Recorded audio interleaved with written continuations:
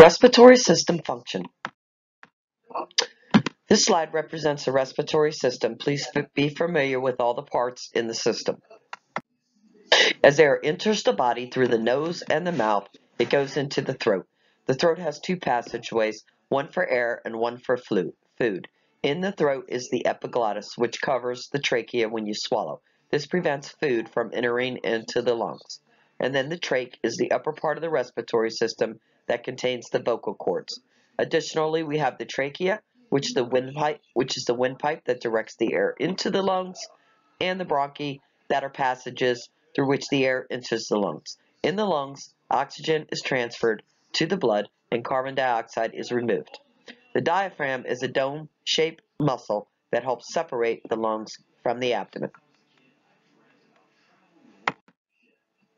Primary functions of the respiratory system include providing oxygen for the tissues for metabolism and removing carbon dioxide from the blood. Other functions include helping with the sense of smell, producing speech, maintaining an acid-base balance, and maintaining body water levels and heat. The upper respiratory tract includes the nose, the sinuses, the pharynx, the larynx, and the epiglottis. We'll discuss this more in depth on another slide. The lower respiratory tract contains the alveolar ducts and the alveolar. In addition, there are type 2 alveolar cells that help secrete surfactant necessary to keep the alveoli from collapsing. During the respiratory process, negative pressure develops in the lungs. This draws the air from outside the body into the lungs as air passes through the bronchioles into the alveoli to oxygenate the body tissues. At the end of inspiration, the diaphragm and intercostal muscles relax and the lungs recoil. Air with the waste in it moves from the alveoli to the atmosphere as expiration occurs passively. Let's just recap this a bit. So negative pressure in the lungs draws air from the area of greater pressure in the atmosphere or outside the body into the area of lesser pressure. During inspiration, the diaphragm descends into the abdominal cavity so the lung can expand. In the lungs, air passes through the bronchioles to the alveoli, which oxygenates the tissues of the body. At the end of inspiration, the diaphragm and intercostal muscles relax and the lungs recoil or retract. As the lungs recoil, pressure in the lungs is now greater than that outside the body or in the atmosphere. This causes the air in the alveoli, which contains those waste products of carbon dioxide, to move out of the lungs as part of exhalation. Effective gas exchange depends on distribution of gas ventilation and blood perfusion in all portions of the body. Most oxygen is carried to the blood, bound to the iron of hemoglobin in the red blood cells. Most carbon dioxide is carried as bicarb in the blood. These ions form when carbon dioxide enters the red blood cell, is converted to carbonic acid, and to form bicarb ions and hydrogen ions.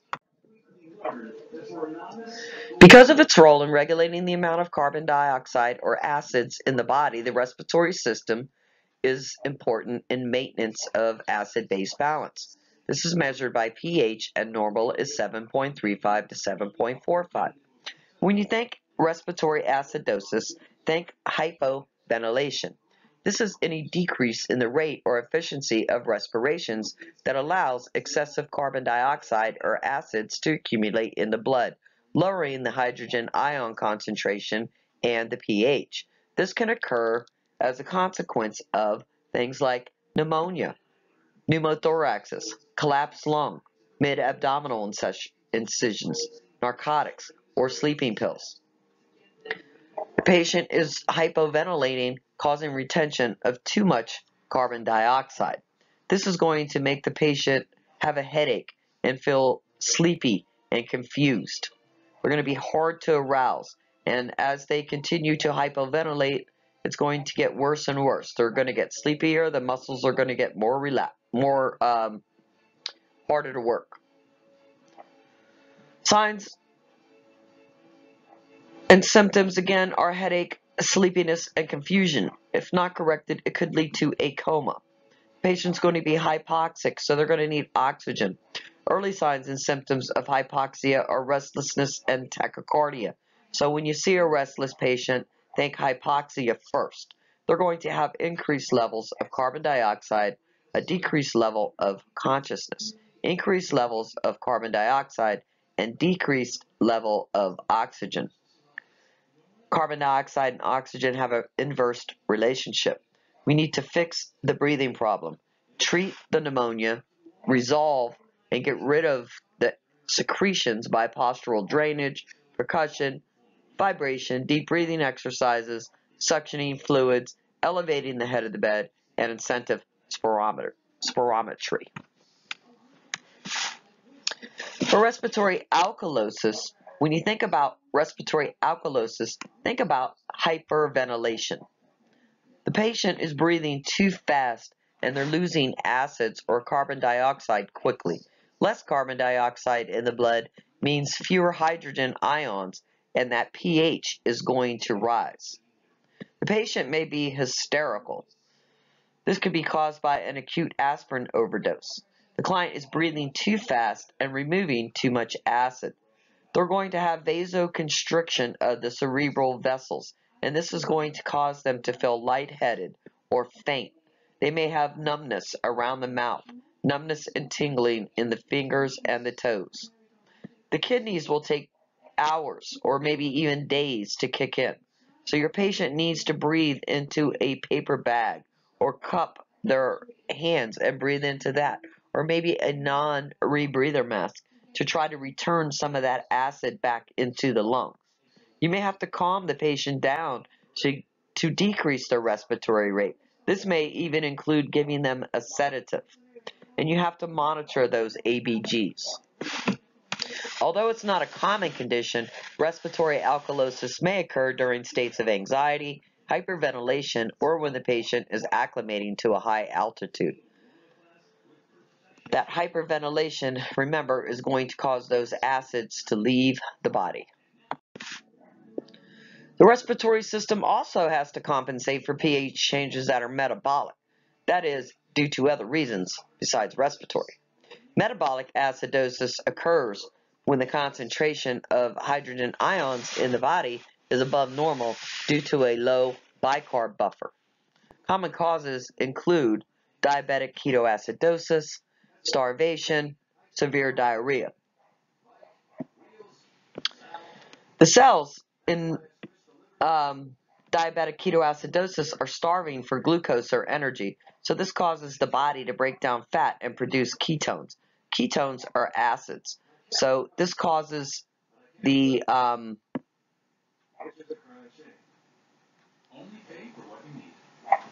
acid level to go up in the body. In renal failure, the kidneys can't remove those acids or filter them out, so this can increase the amount of acids in the body. And in severe diarrhea, the bicarb in the lower tract leaves the body quickly, causing that metabolic acidosis. So signs and symptoms will depend on the cause. In diabetic ketoacidosis, we'll see Kussmaul's respirations, dehydration, and hyperglycemia. Also with these patients, they're at risk for hyperkalemia, so we have to monitor for that. Remember, as the patient becomes more acidic, the potassium level is going to rise. So we may see muscle twitching, muscle weakness, flaccid paralysis, and now the patient is at increased risk for arrhythmias. We'll also see an increase in the patient's respiratory rate as the body tries to remove some of those acids. And then we have to treat the problem. So if it's diabetic ketoacidosis, we're going to give insulin and fluids. And if it's anorexia, then we may have to give TPN or some sort of form of nutrition. So in this case, respiratory compensation involves increasing the rate and depth of respiration to exhale more carbon dioxide or acid, and that's going to decrease the ion formation and raise the pH back towards normal. Metabolic alkalosis can be caused by excessive vomiting, over ingestion of antacids, because we have too much base maybe during the code we give the patient IV bicarb and we give too much. So symptoms are going to depend on the cause, but we're always going to observe for level of consciousness. The patient may have alterations. The serum potassium is going to go up in metabolic acidosis. So in alkalosis, that potassium is going to go down. We're going to monitor these patients for muscle cramps and life-threatening arrhythmias, and we need to fix the problem. Because their potassium levels go down in metabolic alkalosis, we also may need to replace the potassium. So remember that metabolic acidosis, we're going to see hyperkalemia, and in metabolic alkalosis, we're going to see hypokalemia. So as the patient becomes alkalotic, again, the lungs are going to compensate, and they're going to decrease the rate of the breathing and increase to retain carbon dioxide in the body, and this will increase the formation of hydrogen ions that will eventually lower the pH. Respiratory compensation for an ongoing metabolic imbalance such as kidney failure will never be complete because the amount of carbon dioxide that may be exhaled or retained is limited. At most, respiratory compensation will only be about 75% effective. Aging effects.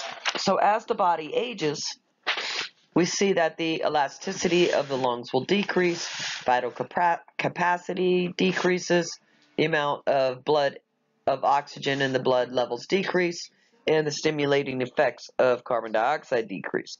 This puts the patient at risk for respiratory tract infections.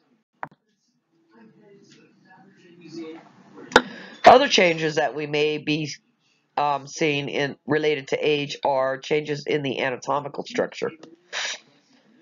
Now, I know most of you have seen these older women and they have that hunchback, they're bent over, and when you see them with that hunchback, what is that doing? Well, it's putting pressure around the lungs, all right, and the rib cage, and basically these patients are not able to fully expand their lungs when they breathe. As we age, the bones become thinner and weaker, and this results in structural changes to both the rib cage and the spine, known as kyphosis and scoliosis.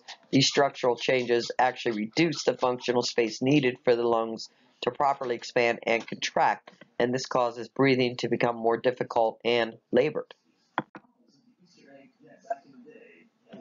Upper respiratory symptoms may include things such as headaches, sinus tenderness, nosebleeds, or voice changes. Remember that sometimes voice changes and sinus issues can be a sign of cancer. With lower respiratory symptoms, we're more likely to see shortness of breath, cough, sputum, night sweats, chills, fever. Signs and symptoms of confusion, lightheadedness, or restlessness. When talking to the patient about a history, be sure to get a thorough history of smoking and exposures to environmental smoke, airborne pollutants, or allergies. When dealing with the smoking, you need to know the number of packs per day and the number of years that they smoked. Also, you'll need to know any current medications or inhalers that are in use.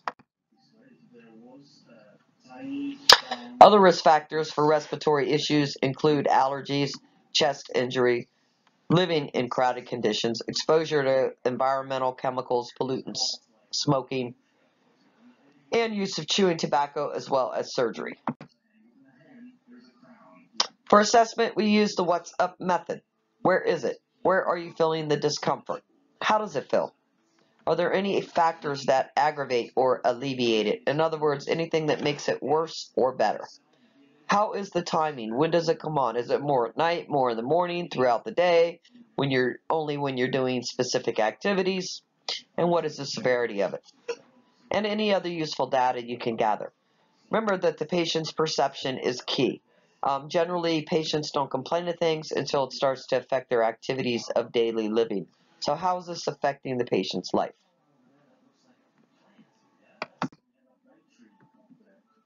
Inspect carefully.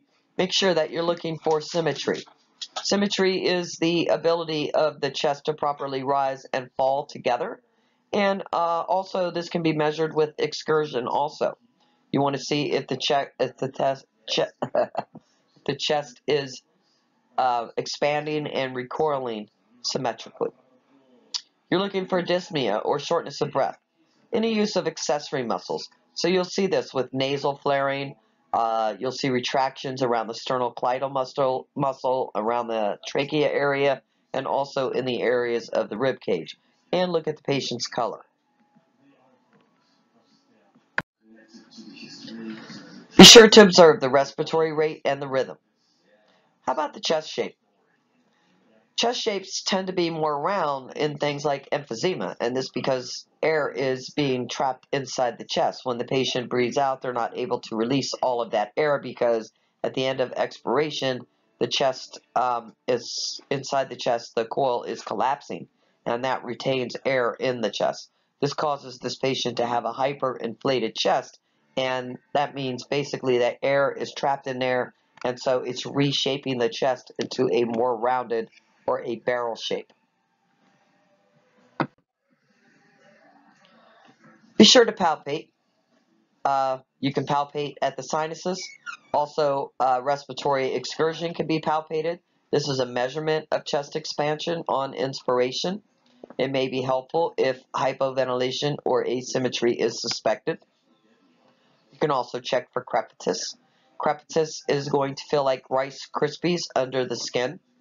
The skin is going to feel real delicate, and it almost feels like those bubble packs when you push on it. This can occur when air leaks into the subacute tissue because of a pneumothorax or a chest tube that's leaking. Percussion. Resonance. That's a normal chest sound that's usually heard over the lung fields, and it's usually heard everywhere except over the heart. It will sound like a deep, full, and reverberating sound, and air-filled spaces usually act as a resonant cavity. Now, we may hear hyperresonance, which is resonance increased above the normal sound, and then it may be low-pitched on percussion. This can occur in the chest as a result of overinflation of the lung, like in emphysema or a pneumothorax. A dull sound is usually heard over organs. It shouldn't be heard over the lung fields. If it is heard over the lung fields, it may be that the fluid has replaced the air in the lung fields or an infiltration has occurred. So the patient may have something like a pleural effusion or pneumonia. Flat sounds are usually heard over solid areas like bones and should not be heard over the lung fields. When they are heard over the lung fields, it could indicate pneumonia, atelectasis, pleural effusions, pneumothorax, or asthma.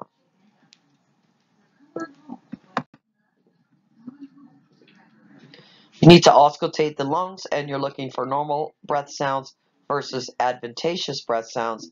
They need to be compared bilaterally. Adventitious breath sounds are abnormal sounds that are heard over the lungs and the airway, and they may be described as crackles, wheezes, stridor, friction rubs, diminished or absent. Stridor typically indicates an obstruction and sometimes is described as a crowing-like sound. Diminished or absent breath sounds are often heard in things like pneumothorax and may represent no airflow through the lungs. Lab tests are also used to help rule out different things. CBCs help us rule out infections. ABGs are used to evaluate the acid-base balance, the amount of oxygenation and bicarb present in the body. A D-dimer may be used if we suspect a pulmonary embolism or a blood clot. Cultures are also obtained. For these, we generally can get a sputum specimen. They're done early in the morning. Make sure that the patient's mouth is cleaned prior to completing the specimen. It should be done sterile, and we can get it from suctioning or expectoration after respiratory treatments. So we always collect the sputum prior to starting antibiotics. Once the culture's collected, transport it to the lab immediately.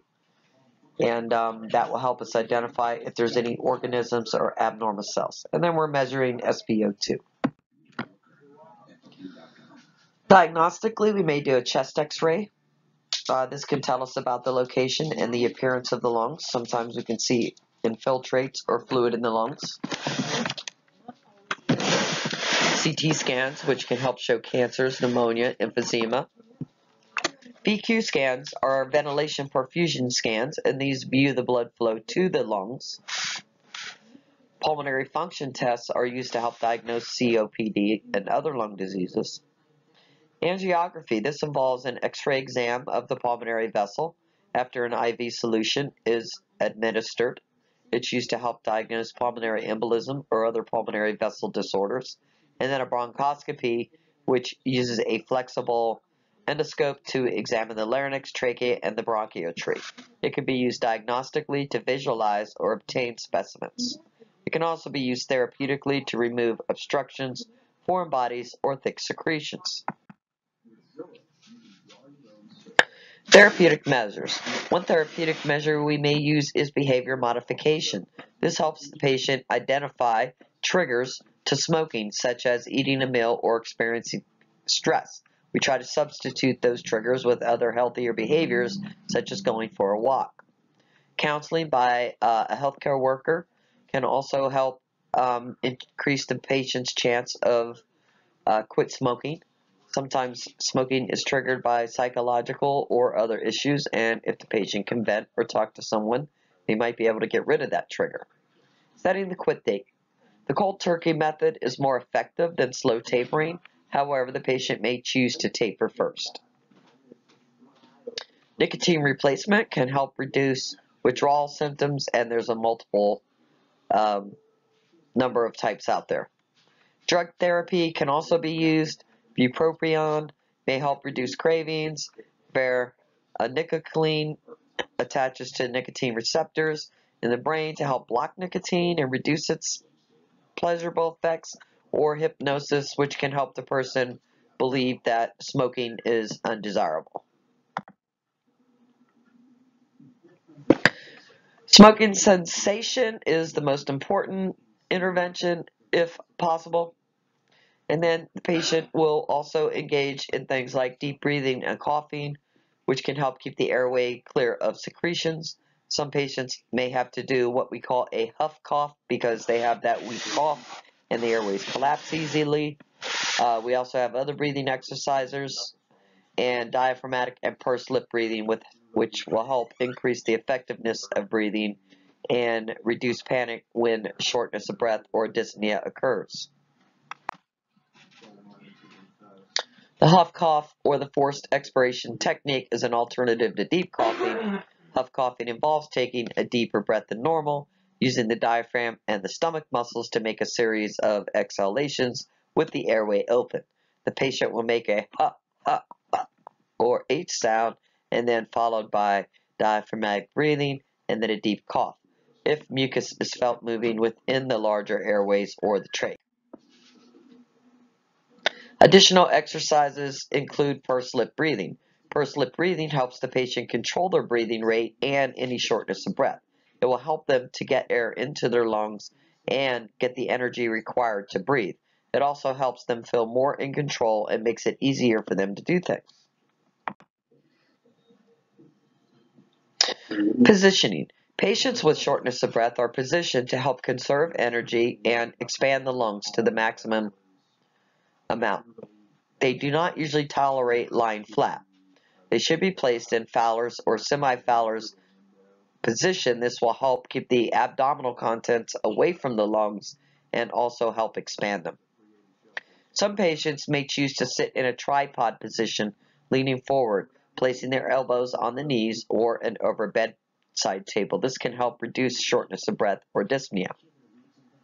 We also can use the good lung down theory. This is where patients who have a one-sided lung disease benefit from putting the good lung down in a lateral position, a sideline position with the good lung in a dependent position.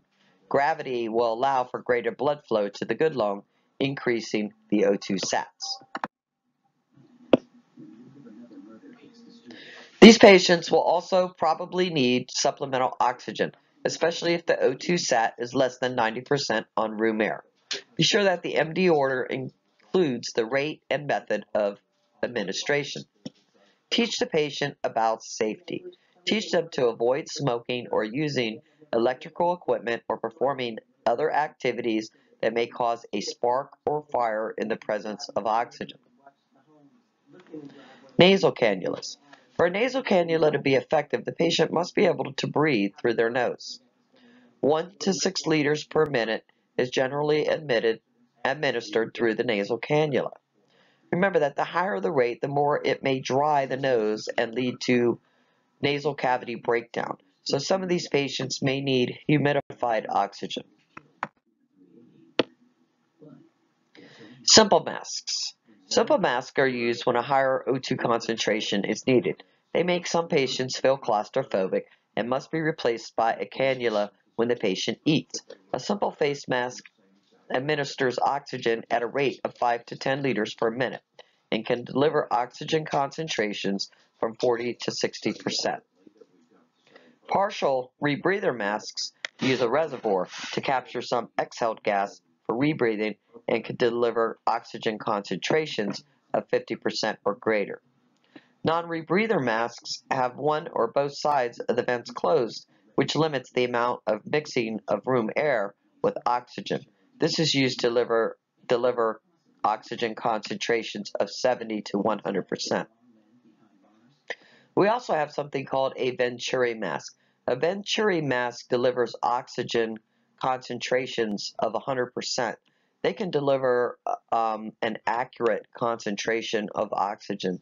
So these Venturi masks are often used with patients that have something like COPD or emphysema, because in these patients, we can't really increase the flow rate because of the respiratory drive shutting off. But if we can give them a higher concentration of oxygen, that's usually more effective. So remember, with the patient that has COPD or emphysema, we may use a Venturi mask to deliver a more concentrated flow of oxygen. Transtracheal oxygen can also be administered. The transtracheal cath is a small tube surgically placed at the base of the neck directly into the trach. It can deliver oxygen for patients who are on long-term therapy at home. Nebulized mist treatments use a nebulizer to deliver medication directly into the lungs. This helps reduce systemic side effects. The most common administered are bronchodilators such as albuterol mixed with normal saline solution and sometimes supplemental oxygen. Others administered may be corticosteroids, mucolytics, and antibiotics. Bronchodilators are commonly ordered every 4 to 6 hours and as needed. In this picture, the patient uses a handheld reservoir with tubing and a mouthpiece to breathe in the medication. Metered dose inhalers can also administer topical medication directly into the lungs to help minimize systemic side effects. Medications that can be inhaled include corticosteroids, bronchodilators, and mast cell inhibitors.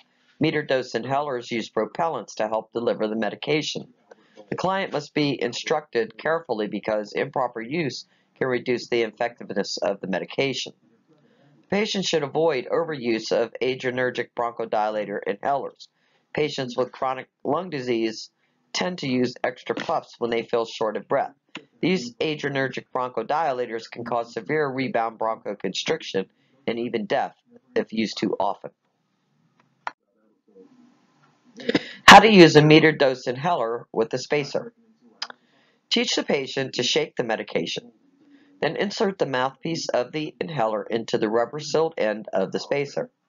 They will breathe all of the air out of their lungs and then put the spacer in the mouth between their teeth, making a tight seal around the mouthpiece with the lips. They should press the metered dose inhaler one time to release a spray of medication. The medicine will be trapped in the spacer. Then they will breathe in slowly and deeply. They should hold the breath for 5 to 10 seconds and then breathe out slowly. If they cannot hold their breath, they can breathe in and out slowly for 3 to 5 breaths. Instead of spirometers, help encourage deep breathing at patients at risk for collapse of lung tissue or atelectasis. They are commonly ordered for post-op patients, and patients are instructed to use them 10 times each hour while awake. Chest PT can also help our patients breathe. This provides postural drainage, percussion, and vibration to help move those secretions from deep inside the lungs out. These are great for a patient who has a weak or ineffective cough or is at risk for retaining secretions. Patients who tend to retain secretions are those with COPD, cystic fibrosis, bronchiectasis, or patients on ventilators, and they can really benefit from CPT. It's generally performed by a respiratory therapist or a specially trained nurse. Sometimes they may use something called a vest therapy or a chest vest, which is an alternative to CPT. It can oscillate the chest wall or vibrate it to help loosen and remove those secretions. Another alternative to chest therapy is a small handheld device called a PEP device, or a vibratory positive expiratory device. One brand is the Flutter mucus clearance device. The patient blows into the mouthpiece, and there's a heavy steel ball in there. As it bounces around in the chamber, it sends vibrations into the airway, which help loosen the mucus. Blowing in the device also helps create positive pressure to open the airways. Diagnostic testing. One type of diagnostic testing is a thoracentesis. During the procedure, the doctor will insert a needle into the pleural space to remove fluid or air through aspiration. Fluid or air is trapped in that pleural space. The test can be diagnostic to determine the source of the fluid or therapeutic to remove the fluid and help reduce respiratory distress. It may also be performed to aspirate blood or air or inject medication. Thoracentesis is a sterile procedure. The patient may feel a pressure sensation, however, severe pain is rare. Analgesics or anesthetics may be used if ordered before the procedure. Patients should be positioned in a sitting position, bending over the bedside table, and if they're not able to sit, we can place them side-lying in the bed towards the unaffected side with the head of the bed elevated. Encourage the patient to relax during the procedure. They should not cough, breathe deeply, or move, as this could result in an injury by puncture. The patient should usually report immediate reduction of shortness of breath after the procedure. Apply the petroleum jelly dressing to the wound to prevent air leakage afterwards. Assess the vital signs, breath sounds, and the puncture site. Check MD orders.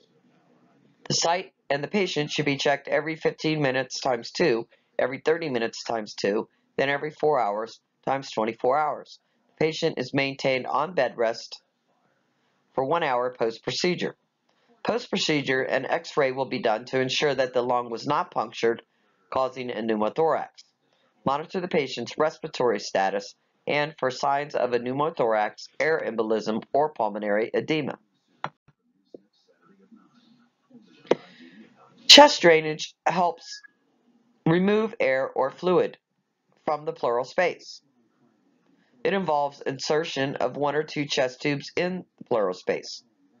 Indications are collapsed lung, pleural effusion, penetrating chest injuries, or it may be needed during chest surgery. The tubes are inserted by the attending physician at the bedside or in surgery. If the surgeon is attempting to remove air, as in a collapsed lung, the tube will be inserted in the upper anterior chest wall. If the physician is trying to remove fluid as a result of an injury, the tube will be placed in the lower lateral chest wall. If the surgeon needs to remove both air and fluid, 2 tubes will be inserted and joined with the Y connector. Petroleum jelly gauze and a sterile occlusive dressing are applied over the insertion site to prevent air leakage. If the dressing becomes soiled, do not change it. Reinforce it with additional dressings and notify the RN. 2 padded clamps are kept at the bedside for clamping the chest tube if the drainage system becomes accidentally disconnected.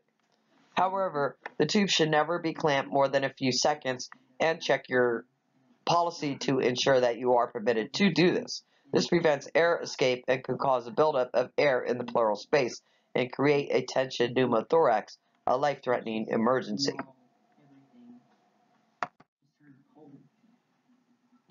The chest drainage system includes a drainage chamber, which has a drainage collection chamber side and a suction chamber, and then there is also a water sill chamber. The drainage system will have 1, 2, or 3 bottles.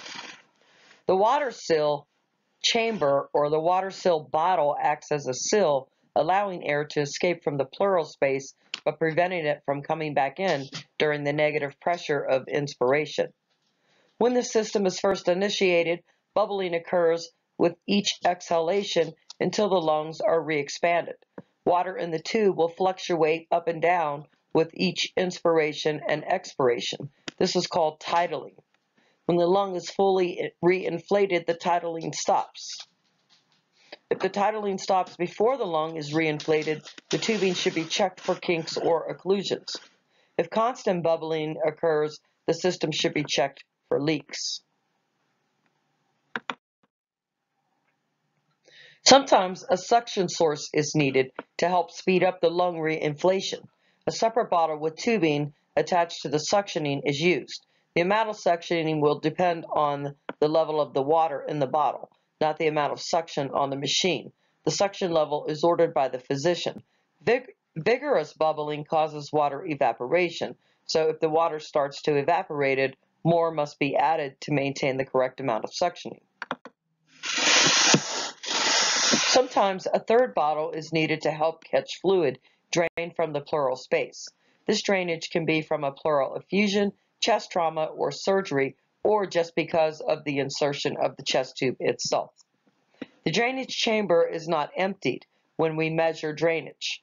Drainage levels in the amount of the bottle or the chamber are marked and then timed each shift to monitor the drainage. Drainage is documented as output on the I&O record. If drainage suddenly increases or becomes extremely bloody, notify the physician. If the drainage chamber fills up, the chamber or unit will need to be changed.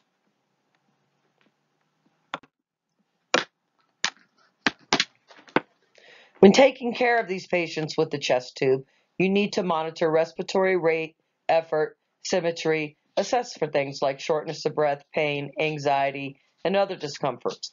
Listen to those lung sounds. Initially, they might be muffled or absent on the side of the collapsed lung. Eventually, those sounds should return to normal as the lung reinflates. Make sure the dressings are intact and look for drainage. Reinforce the dressing if needed and notify the doc. Do not change the dressing unless you're specifically ordered and trained to do so. Palpate near the insertion site for signs of crepitus. Remember, that's going to be that snap, crackle, pop that you feel underneath the skin from possible leakage of the chest tube or some other reason. Notify the doc or the RN immediately if the patient suddenly reports increasing shortness of breath or some other change in the patient's status. A full drainage chamber needs to be changed. When the reason for the chest tube is resolved, the doctor will remove it and place petroleum jelly gauze and a sterile dressing over the site. Continue to watch the patient for development of crepitus and monitor the respiratory status and the dressing site. Check the system and the tubing. Check all tubing for leaks, kinks, breaks, or broken connections. Connections should be securely taped. Ensure there are no dependent loops of tubing and excess of tubing can be coiled on the bed. The drainage system is kept below the level of the patient's chest at all times. Check the system for cracks or leaks. Check the water sill chamber for correct water level and for tidling unless the lungs are reinflated. Check the suction control chamber for gentle bubbling. Confirm that the amount of water is correct. Add the water if needed. Check and mark the amount of drainage in the collection chamber every 8 hours and as needed or as ordered. Report any marked increase in bloody drainage. Record Record drainage as ordered. Document your findings. Stripping is a method that has been used in the past. However, it should only be done if it's ordered by the doctor, and even then, only with specific instructions. Milking is also no longer routinely done. If the tubing appears to be occluded, consult with the doctor for specific orders. Tracheostomy is a surgical opening at the base of the neck into the trach. It's permanent, and there's a tube inserted into the opening to help maintain patency. Indications for a trachea include cancerous larynx removal, airway obstructions caused by a tumor or trauma, and difficulty clearing secretions from the airway, or sometimes they're used with patients who need prolonged mechanical ventilation. Nursing care of the trach includes suctioning, cleaning, providing communication techniques for the patient, and teaching. Trach parts. There are three main parts of the trach: the outer cannula, the inner cannula, and the obturator. The obturator guide is only used when we insert the trach and immediately removed after.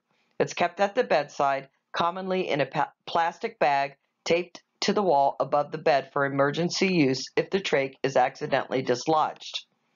The outer cannula remains in place at all times, secured by ties to prevent dislodging. The inner cannula is removed at intervals, usually every 8 hours and as needed for cleaning. Plastic tubes also may have balloon-like cuffs that are inflated to prevent air escape during mechanical ventilation. You'll know that the cuff is inflated if the small pilot balloon on the tubing used to inject the air is also inflated. Cuffs are deflated routinely to help prevent tissue damage. Some new trach tubes eliminate the need for the inner cannula. Because communication is a problem for a patient with a tracheostomy, the Passimir tracheostomy speaking valve is an option. Normally with the trach tube, air is diverted out of the tube rather than past the vocal cords.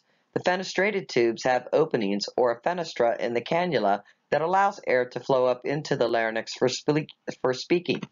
The patient simply plugs the opening of the tube while speaking to divert the air through the fenestra.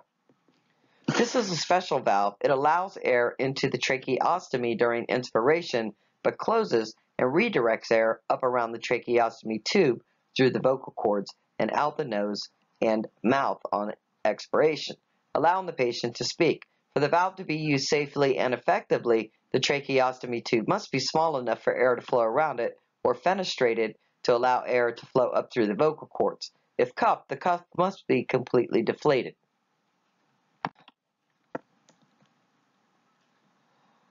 Because communication is problematic for a patient with a tracheostomy, the Passimir tracheostomy speaking valve is an option. Normally with the trach tube, air is diverted out of the tube rather than past the vocal cords. Fenestrated tubes have openings or fenestra in the cannula that allow air to flow up into the larynx for speaking. The patient just plugs the opening of the tube while speaking, and it diverts air through the fenestra. This is a special valve that allows air into the trach during inspiration, but closes and redirects the air around the trach tube through the vocal cords and out the nose and mouth on expiration, allowing the patient to speak. For the valve to be used safely and effectively, the trach tube must be small enough for air to flow around it, or it has to be fenestrated to allow air to flow up through the vocal cords. If it's cuffed, the cuff must be completely deflated. Nursing care for a trach should include the following: suctioning to remove secretions. Signs that suctioning is needed is crackles or wheezes over the air fills. Hyperoxygenate the patient first. Coughing is the best way to clear those secretions and should be encouraged when the patient is able. Assess the lung sounds, listening for adventitious breath sounds. Fluids should be encouraged.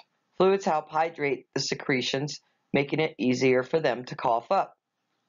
Humidified oxygen or a room humidifier can also help prevent drying of the mucosa and the secretions. Patients should ambulate as able. If they're not able, You must turn them every 2 hours to help mobilize secretions. Clean the tracheostomy. This helps remove excess mucus and keeps the airway clean. When you suction the patient, be sure to use sterile technique. Do it only as needed. This helps clear the secretions from the airway without subjecting the patient to irritation or infection. Monitor and document the amount, color, and character of the secretions and report any change in the secretions, especially if they're accompanied by fever. Intubation by an ET tube. Patients in cardiopulmonary arrest are intubated during advanced cardiac life support. Patients undergoing general anesthesia during surgery are also intubated. Most patients that are intubated are also mechanically ventilated. Some patients have advanced directives indicating they do not wish to be intubated. Be familiar with the patient's wishes and bring them to the attention of the physician. Intubation is a short-term intervention. It can damage vocal cords and surrounding tissue. If long-term support is needed, a trach tube is placed.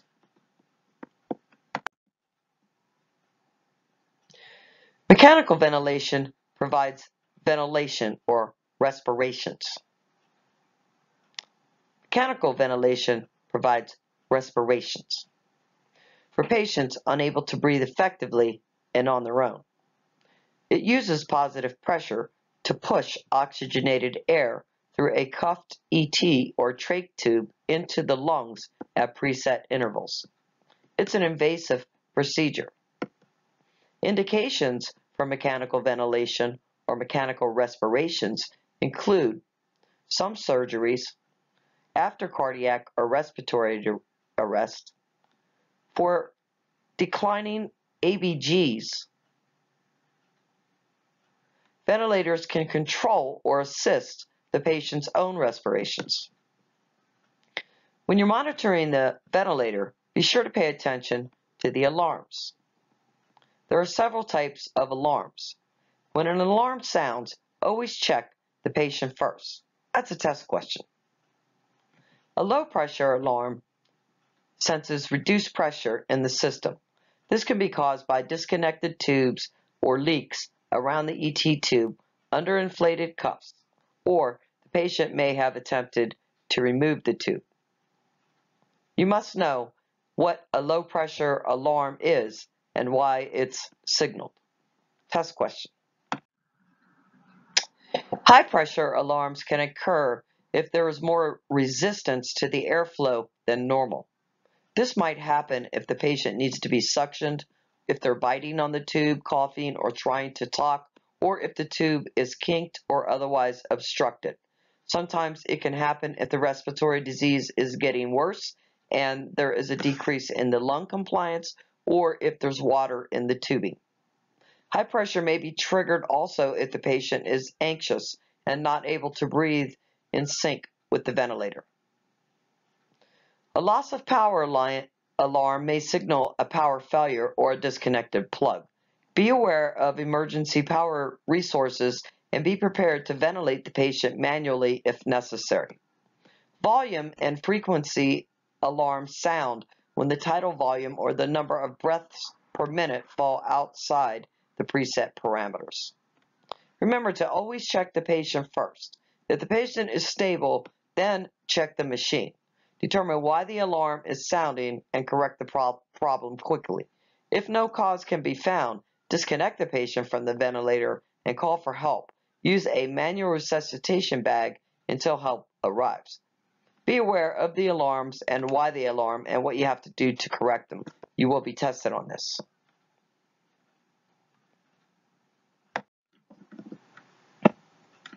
Monitor the patient and the ventilator settings as prescribed.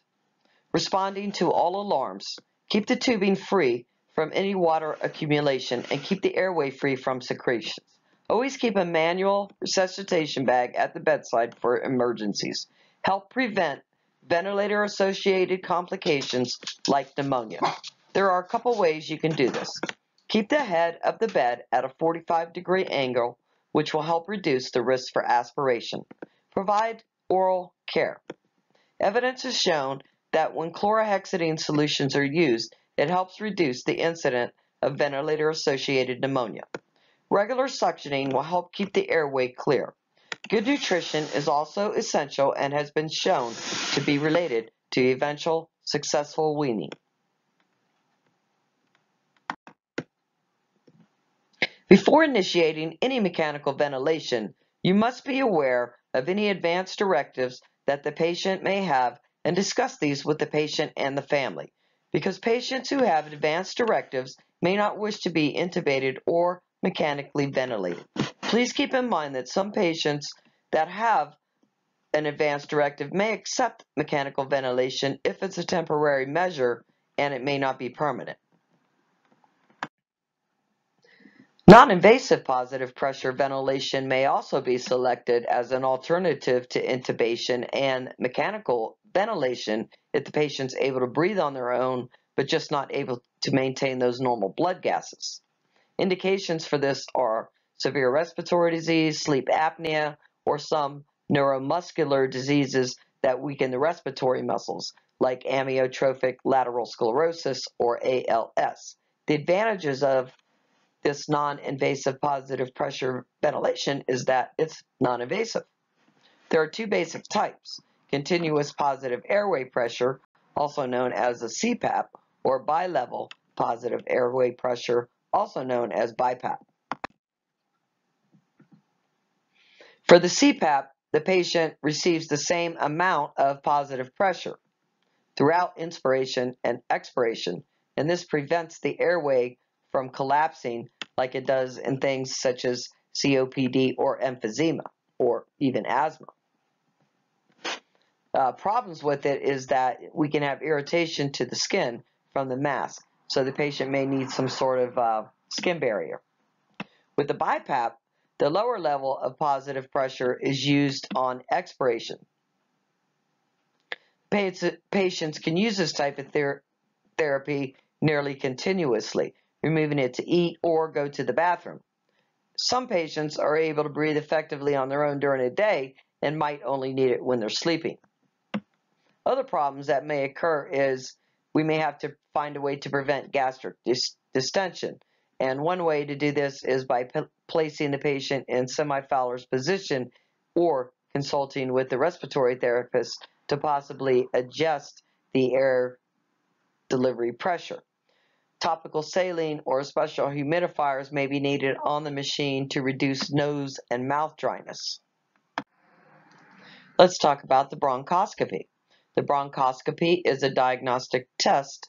It's sometimes used to obtain tissues for biopsy or to remove obstructions such as a mucus plug. It provides examination of the larynx, the trachea, and the bronchi with a fiber optic bronchoscope. Prior to the procedure, the patient must be NPO at least 6 to 12 hours prior and after the procedure until the gag reflex returns. These patients will be monitored for bronchospasms, bronchoperforation, dysrhythmias, fever, and hypoxemia. Notify the physician if fever, difficulty breathing, or other complications develop. These patients will receive conscious sedation. Pulmonary angiography is another diagnostic test. This helps examine pulmonary circulation. Dye is injected into the pulmonary artery. The client may feel the urge to cough during the procedure. Sometimes after the dye is injected, they may feel flushing, nausea, or a salty taste. Monitor the patient's vital signs. Be sure to avoid taking the blood pressure for at least 24 hours in the extremity used. Monitor peripheral neurovascular status of the affected extremity, including the temp, the sensation, the color, and the pulse. The patient may be at risk for cardiac arrhythmias. If the patient is taking metformin, they must hold it for at least 48 hours prior to the procedure. Also, be sure to question the patient prior to injection of the dye about shellfish and iodine allergies. A lung biopsy may be done to obtain lung tissue for analysis by culture. After the procedure, monitor the patient for signs of bleeding, respiratory distress, or a pneumothorax. A ventilation perfusion scan is normally done if a patient is suspected for a PE. It may also be used pre- and post-op for evaluation of lung transplants. Pre-test scans are used to quantify lung function for the transplant. This evaluates blood flow to and from the lungs. After the procedure, instruct the client that the radionuclide clears from the body in about 8 hours. Certain skin tests may also be performed, like intradermal injections, to help diagnose things like TB or other infectious diseases. After the procedure, the client should not scratch the site or wash it. Interpretation of the site is made in 24 to 72 hours, depending on the test and what was prescribed. ABGs could also be done. Before the procedure, the Allen's test will be done to determine the patency of the ulnar artery, or to determine circulation of the ulnar artery. After the procedure, a pressure will be applied to the puncture site for 5 to 10 minutes or longer if the client is taking anticoagulants or has a bleeding disorder. Supplemental oxygen. A Venturi mask is most often used for patients with COPD. This allows a high flow of oxygen. We have to monitor the patient closely to ensure the accurate flow rate for the specific FiO2. Keep the orifice for the Venturi adapter open and uncovered. Ensure that the mask fits snugly and keep the tubing free of kinks. Assess the client for dry mucous membranes. Now we're going to talk about chest injuries for a minute. Pulmonary contusions. This is when the patient gets some sort of blunt force or trauma to the chest.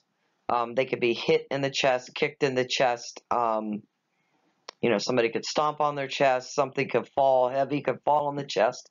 The patient may experience dyspnea or shortness of breath, hypoxemia. Be sure that they have a patent airway and that they're having adequate ventilation, that they're really getting that full chest expansion. This is where you can use your excursion to measure for your respiratory excursion to see if this patient is ventilating adequately.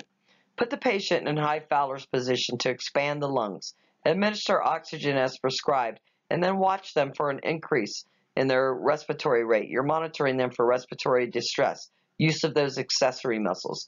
Maintain them at bed rest and limit their activity. If they experience a pneumothorax with this injury, you need to put a dressing if they have an open chest wound over that chest wound and keep them on a high Fowler's position and then get them ready for chest tube placement. You also have to monitor these patients for subcutaneous emphysema. When you put that dressing over the chest wound, make sure that you leave one side open and tape 3 sides down. That'll allow air to escape but won't let it back in. Acute respiratory failure. In this, what's happening here is 2 things. Either the patient has too much carbon dioxide in the blood or not enough oxygen. So it can be either way. Either the body is not removing enough carbon dioxide out of the blood or it's not putting enough oxygen in it. So this can result in hypercapnia or too much carbon dioxide in the blood, where the PCO2 level is actually higher than 45 mm's and the patient starts to develop acidemia or acidosis. These patients are going to have shortness of breath, headache, restlessness, confusion, tachycardia, cyanosis, and alterations in their respirations and breath sounds. So for these patients, you're going to give oxygen to maintain that O2 sat level then higher than 60 or 70. Put the client in the high Fowler's position to expand the lungs. And then if indicated, we're going to get them ready for mechanical ventilation. The next topic we'll discuss is ARDS, or acute respiratory distress syndrome. These patients are going to have tachypnea. So they're going to have an increase in the rate of respirations, dyspnea, decreased breath sounds, and deteriorating blood gas levels. Why? Because with this tachypnea, they're going to be breathing fast, right? It's going to increase that respiratory rate. So along with that, they're probably going to be throwing off extra acid, and that's going to help change those blood gas levels. They're going to be hypoxemia, decreased pulmonary compliance, and pulmonary infiltrates. They also are going to have decreased breath sounds, and even though they may have high oxygen concentrations coming in, they're still going to have hypoxemia. Interventions are to identify and treat the cause of the ARDS, administer oxygen as prescribed, put the client in high Fowler's position, and prepare them for intubation or mechanical ventilation using PEEP. Next, we're going to talk about asthma. What is it? In asthma, we have chronic inflammation of the airways. These patients are going to have absent or diminished breath sounds. Why? Because they have constriction in the airways and it's limiting that flow. They're going to use accessory muscles, nasal flaring, retractions around the rib cages, around the sternocleidomastoid muscles, okay, prolonged exhalation, and they're going to have a decrease in their O2 sets. We have to make sure that that airway is patent. We want to give them humidified oxygen when possible, and we're going to give quick relief rescue medications such as short-acting beta-2 agonists and corticosteroids. And then we're going to continuously monitor respiratory status. And we'll talk about these medications a little bit more as we're going on.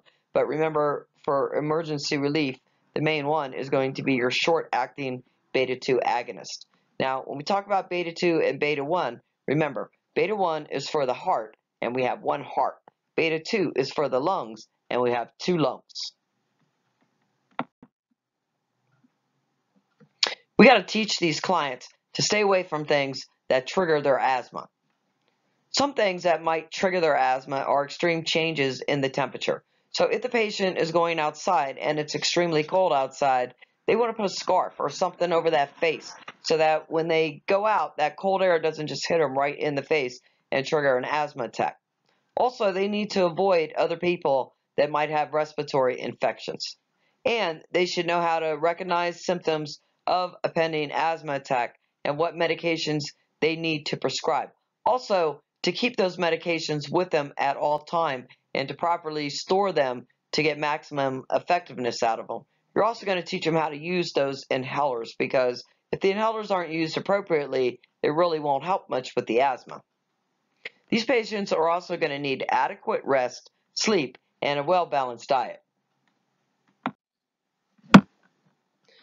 COPD is progressive airflow limitation both in and out of the lungs. It's caused by elevated airway resistance and irreversible lung distension, and the patient will have an imbalance in the ABGs.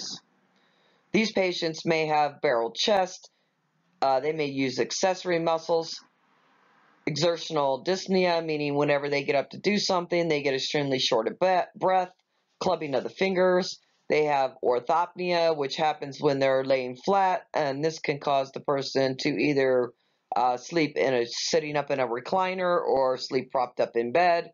They'll also experience respiratory acidosis and hypoxemia. These patients will either need low flow oxygen, like 2 liters per minute, so we don't shut off the respiratory drive, or remember, we could use that Venturi mask for a more concentrated flow of oxygen. We can teach them how to do that diaphragmatic abdominal pursed lip breathing techniques, put them in high Fowler's position, and teach them that tripod position with the leaning forward. Also, they need to stop smoking, so we're going to talk to them about not smoking, about signs and symptoms of respiratory infections and hypoxia. Remember, for hypoxia, think restlessness. Instruct the client to avoid exposures to others that might have infections and to places that are crowded with people, and to adhere to the activity limitations so that they won't become over exerted or too short of breath, and also proper use of medications and inhalers and oxygen therapy. Remember that they like to sometimes, because they feel short of breath all the time, take extra doses of those adrenergic bronchodilators, and that can actually cause them to go into bronchoconstriction. Severe acute respiratory syndrome, or SARS, is caused by a coronavirus. This coronavirus can lead to a life-threatening type of pneumonia. It begins with fever, feelings of discomfort, body aches, and mild respiratory symptoms. After a couple of days or up to a week, the patient may develop a dry cough and shortness of breath. It's spread by close person-to-person contact, and to prevent it, we need to avoid contact with anyone suspected of having SARS or traveling to countries with an outbreak of SARS, or anybody who's had close contact with anybody in a crowded area where SARS exists. Frequent hand washing is extremely important for this. So pneumonia is something we see quite frequently. This is an infection or inflammation that causes the alveoli to fill up with fluid or pus, and it affects one or both lungs. Now, if those alveoli are filled up with fluid or pus, or if they're inflamed, it's going to be hard for them to exchange gas correctly in those lungs. A sputum culture will help identify the organism. These patients are going to have fever, chest pain, sputum production. They can have a productive or a dry cough, bronchi, wheezing. They may have fever, trouble breathing, and pain around the ribs or the back. We're going to encourage them to cough, deep breathe, and use that incentive spirometer. And we want them to sit up or sleep in a semi-Fowler's position so they can expand those lungs and breathe. We need them to change positions frequently, ambulate as tolerated, drink lots of fluids, up to 3 liters a day, and this is spread by droplets, and we definitely want to prevent spread of infection with these patients by hand washing.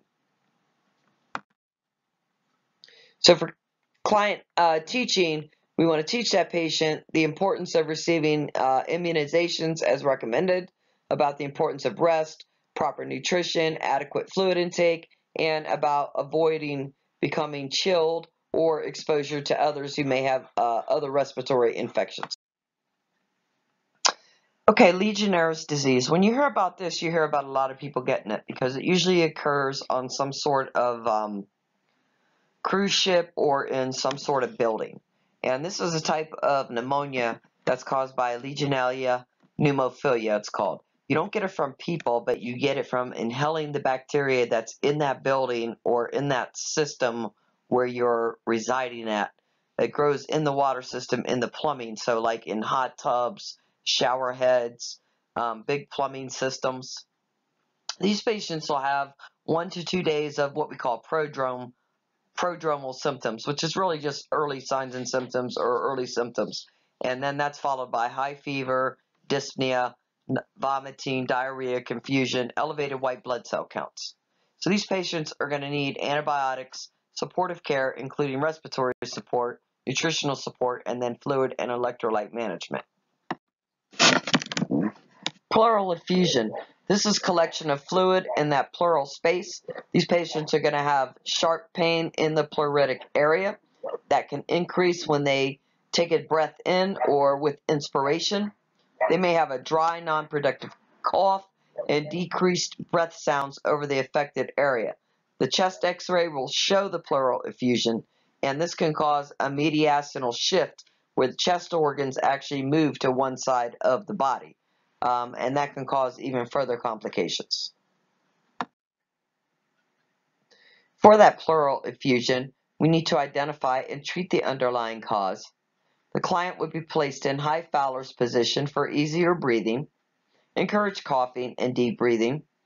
A pleurectomy may need to be performed, and this is where we strip that parietal pleura away from the visceral pleura, or a pleurodesis, which is where we instill medication into that pleural space and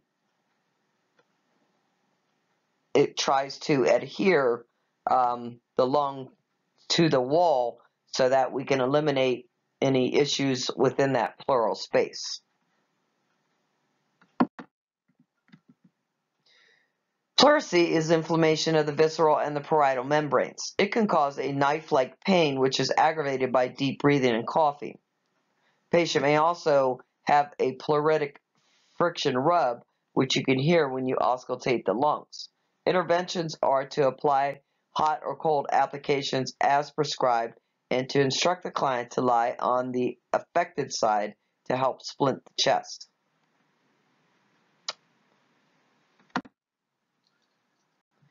Empyema occurs when there's pus in the pleural cavity. This is going to cause the patient to have chest pain, coughing, shortness of breath, malaise, fever, chills, night sweats, and inability to fully expand that chest wall movement on one side. Pleural exudates can be seen on the chest x-ray. The client would be placed in a semi-Fowler or high Fowler's position for easier breathing. They'll be given antibiotics, and a chest tube will be inserted to help get rid of that drainage. And so you're going to have to monitor for both the chest tube drainage and the patient's respiratory status. Another respiratory problem you might see in a patient is a PE, or a pulmonary embolism. This occurs when a thrombus that's formed elsewhere in the body, such as the leg, dislodges and travels to the right side of the heart and then lodges there somewhere in the branch of a pulmonary artery. These patients are going to have chest pain, blood-tinged sputum, a cough, cyanosis, distended neck veins, shortness of breath, hypotension, wheezes on oscillation, shallow respirations, tachycardia, and tachypnea. All right, how are we going to care for this patient with the pulmonary embolism? First thing is we're going to put them immediately in high Fowler's position so they can breathe easier. We need to maintain bed rest. If prescribed, we'll provide active and passive range of motion, monitor their pulse oximetry, and administer anticoagulation therapy such as heparin or Coumadin. Heparin can be given IV. Coumadin is given orally only. For these drugs, we're going to monitor the clotting factors or the bleeding times. So for Coumadin or warfarin, we're going to monitor the prothrombin time or the INR. And for heparin, we're going to monitor the partial thromboplastin time or the PTT. Heparin lasts a lot shorter than what Coumadin does.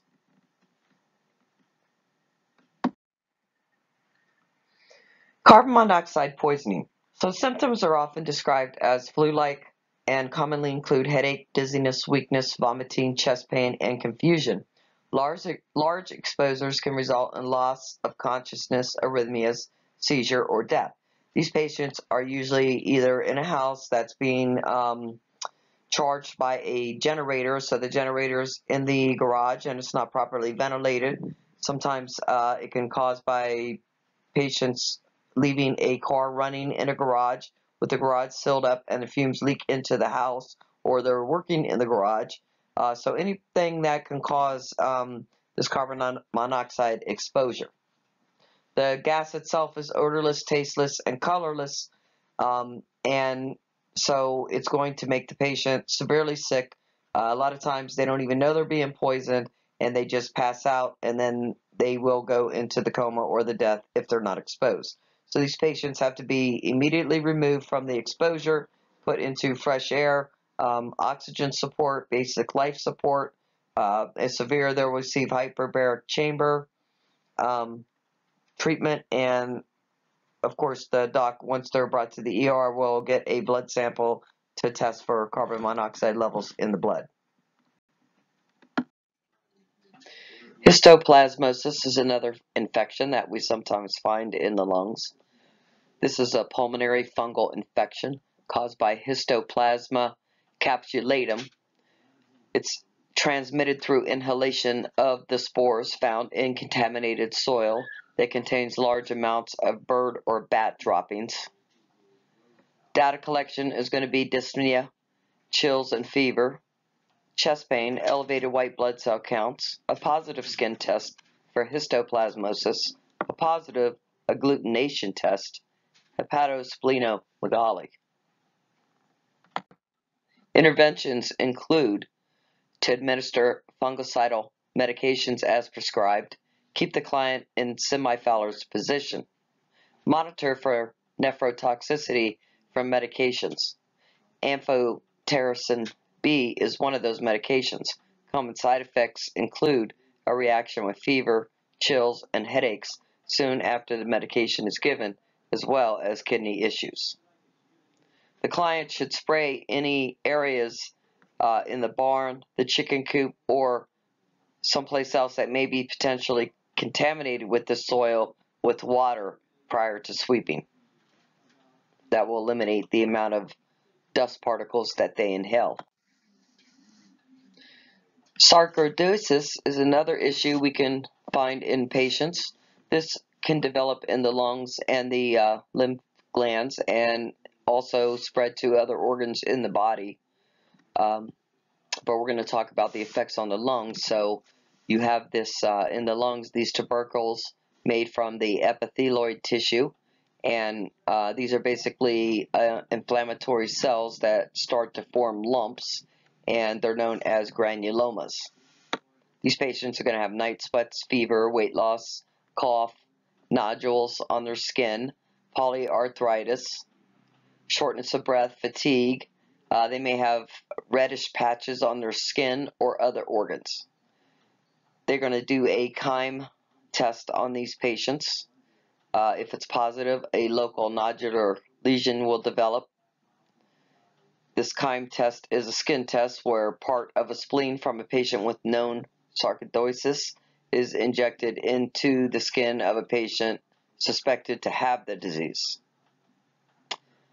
For these patients, we're going to administer steroids or corticosteroids to control the symptoms, monitor for temperature.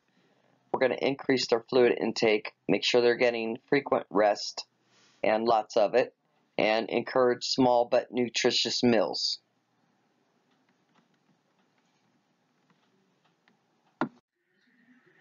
Occupational lung disease. So this is lung disorders that are caused by occupational pollutants. These can be things like black lung, asbestos, and the list could probably go on and on. These patients may be asymptomatic and just come in for a routine physical with evidence of fibrosis on a chest x-ray. If it's chronic, the patient may experience malaise, anorexia, weight loss, severe dyspnea on exertion, and they may show massive fibrosis on a chest x-ray. Interventions would be prevention through use of a respiratory protective device, administer antitussives, anti-tuberculosis medications as prescribed, and eliminate exposure to the toxic substances. Now we're going to talk about TB a little bit, and we'll talk about this in a little more depth as we go along. So TB is a highly communicable disease. It's caused by the Mycobacterium TB or tuberculosis. A lot of patients that have it either improperly care for themselves or they're non-compliant with the use of treatment programs. Risk factors for the disease itself are alcoholism, drinking unpasteurized milk from an infected cow, being either a younger or an older person, being homeless or from a lower socioeconomic group, living in crowded conditions, being an IV drug user, suffering from malnutrition, and being from foreign countries. Transmission itself is via the airborne route by droplet infection. Once a person who is infected has received TB medication for 2 to 3 weeks as prescribed, the risk of transmission is greatly reduced. But again, there's a lot of problems with people being compliant with the medication. The progression of the disease occurs as the droplets enter the lung, and then the bacteria from the tubercle become encapsulated. If the encapsulation doesn't occur, then the bacteria enters the lymph system, and that causes inflammatory response. Primary lesions can become dormant, but they are often reactivated, and this usually happens if somebody is immunocompromised or they have another infection in the body. History of the client will usually show some exposure to the TB, a recent history of respiratory influenza. It may show previous tests for TB or a recent vaccination of bacilli comet-guerin, and this is often given in other countries. Clinical manifestations of TB include fatigue, lethargy, anorexia, weight loss, low-grade fevers, chills, night sweats, persistent cough with production of blood-tinged sputum, and chest tightness. Now, the chest x-ray is not definitive. A lot of times chest x-rays will be done because somebody tests positive on a TST and will do chest x-ray to actually rule out the disease. However, if tubercules or those multinodular infiltrates with calcification are seen in the upper lobes, then it does suggest the TB. We can also do a sputum culture. Acid-fast smear helps identify the M. tuberculosis, which confirms the diagnosis, but it has to be the specific acid-fast for the M. tuberculosis. There are other acid-fast tests out there. After the medications are started, sputum samples are obtained to gauge how well the therapy is working. Now, for diagnosis, the MAN2 skin test is the most common test done, and that's because it's the cheapest. A positive reaction on this test doesn't indicate that the patient has active disease, but it indicates they've either been exposed or they have inactive disease. Once the result is positive, it remains positive for any future tests, so we don't usually repeat it once it's been positive. The next step to do would be a chest x-ray to look for the actual nodular or the tubercular formations in the chest. An area of induration measuring 10 mm or more in diameter is looked for on the skin in approximately 48 to 72 hours after the injection. This indicates exposure to TB. For someone with HIV infection or someone who's immunosuppressed, a reaction of 5 mm or larger would be considered positive. Once the skin test is positive, then the chest x-ray is necessary to detect either the active disease or old healed lesions.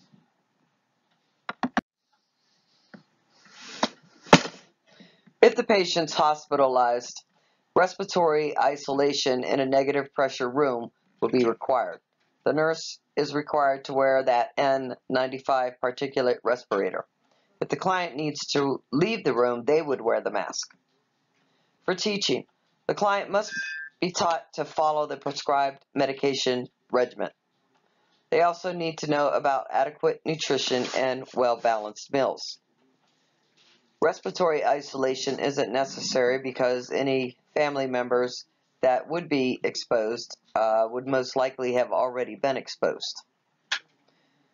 Instruct the patient to cover the mouth and the nose when coughing or sneezing and to dispose of tissues in a plastic bag, and also about the need for consistent follow-up care. A client with COPD is experiencing exacerbation of the disease. The nurse would determine that which of the following documented in this client's record is an expected finding with this client. A. Hyperinflation of the lungs documented by chest x-ray. B. A widened diaphragm documented by chest x-ray. C. A widened diaphragm documented by the chest x-ray. D. A shortened expiratory phase of the respiratory cycle.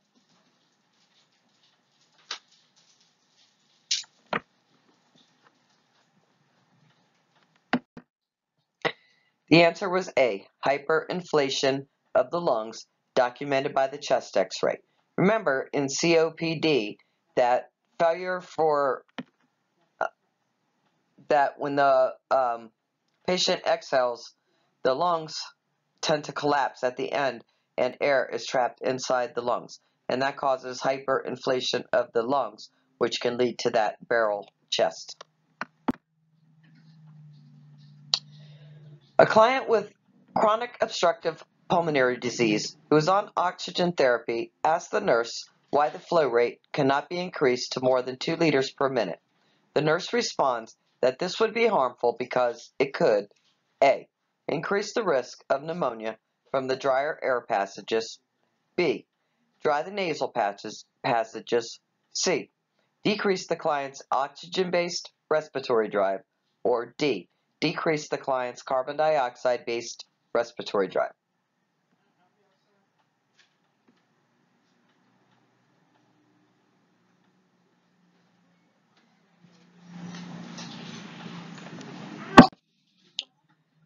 C. Decrease the client's oxygen-based respiratory drive. Remember, the client with COPD chronically constantly experiences low levels of oxygen flow to the brain. And after a while, the body starts to adapt to that. So we can actually shut that respiratory drive off if we supply too much oxygen. So for these patients, if we need high flows or high concentration of oxygen, we can give them a Venturi mask. And that mask can actually be set to provide that higher concentration of oxygen.